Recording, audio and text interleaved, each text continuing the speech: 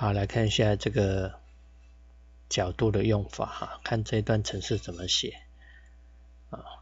也就是说我们要用 A 来写的哈。那么这一个水平线跟这个夹角呢是120度哈，所以呢我们比如说我们用这个程式扣起来啊，那打开这个记事本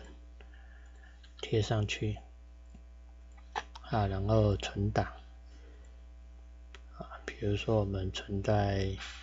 D哈 ，OK 啊，比如说 TT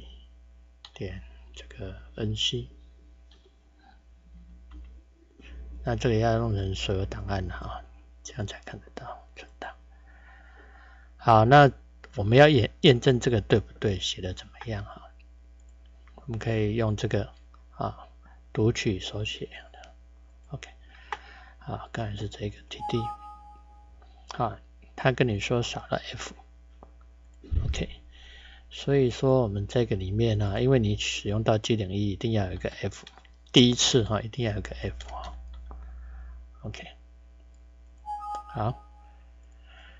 再做一次哈，好，那这样就没有问题了。好，那如果要模拟的话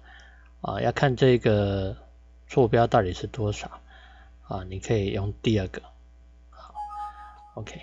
好，那这个期限这里面有锁没有关系啊，来看一下，我们进入这个单区单节模拟 ，OK， 好，那么刀子往上提啊，那这里有一个自动倒角。OK，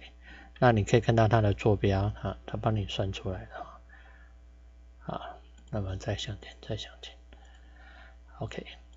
那这个的